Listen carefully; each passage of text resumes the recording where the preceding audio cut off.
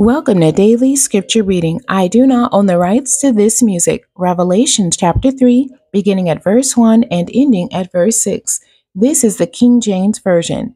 And unto the angel of the church in Sardis write, These things saith he that hath the 7 spirits of God, and the 7 stars. I know thy works, that thou hast a name, that thou livest and art dead. Be watchful and strengthen the things which remain, that are ready to die, for I have not found thy works perfect before God.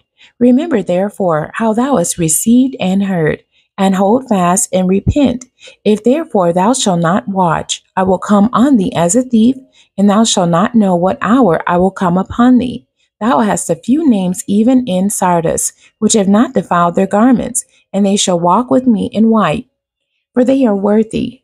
He that overcometh, the same shall be clothed in white raiment, and I will not blot out his name out of the book of life, but I will confess his name before my Father and before his angels. He that hath an ear, let him hear what the Spirit saith unto the churches.